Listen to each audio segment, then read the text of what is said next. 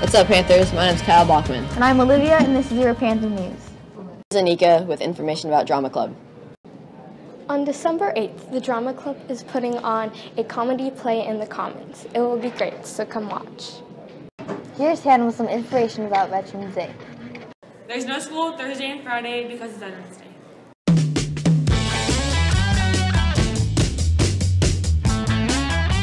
Today's birthday is Myra Ramirez.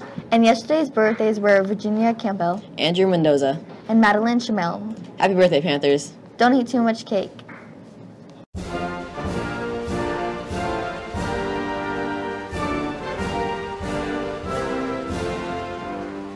This day in American history in 1977, 39 people were killed when the Kelly Barnes Dam in Georgia burst, Sending a wall of water through Toccoa Falls College. In local news, deputies are still investigating after a driver hit a man walking on Columbia Park Trail Sunday night. It happened around 6:45 p.m. near Allen White Drive. Richland police say that the man was walking in the road when an upcoming car hit him. Officers say that there's not a hit-and-run accident. Peace out, Panthers. Have a great Monday.